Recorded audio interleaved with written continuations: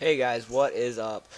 Michael here yet again. I just wanted to really ask for you guys' help today. So this is my screen that you're looking at, and here's my problem. Okay, when I try to go on Steam or connect online on Steam, at least it gives me this message: it cannot connect to Steam. It's not, it's not working with the internet. Offline works. Offline mode works just fine, but I want to play with my friends.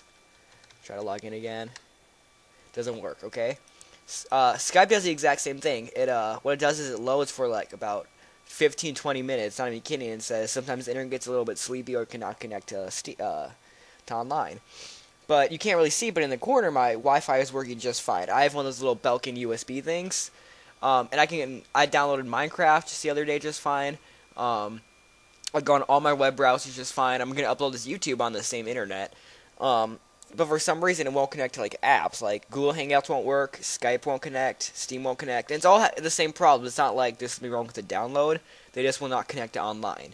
So if there's a problem that, or my settings are wrong or something like that, the weird thing is, Skype never worked, but Steam worked for a little while, and then it stopped.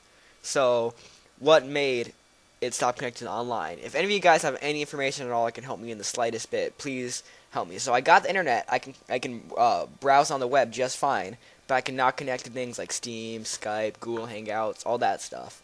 Hope you guys enjoy the video. Please help out any way you can. Just any kind of links would help. You guys have a fantastic day. Thanks for watching.